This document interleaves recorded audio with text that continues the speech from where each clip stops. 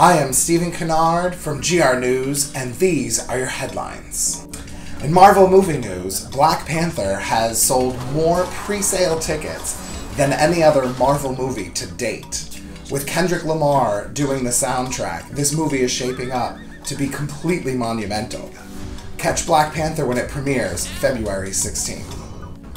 The beta for Konami's Metal Gear Survive opens for both Xbox One and PS4 players on January 18th. The controversy around this title's direction and impending release has been met with a mostly negative response from the Metal Gear community with the departure of series creator Hideo Kojima. Download the beta version on the 18th and play till the full version is out on the 20th of January.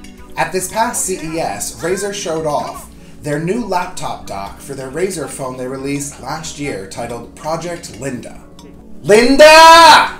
The phone essentially becomes the brains of this laptop dock, turning it into an Android-flavored mobile laptop gaming solution.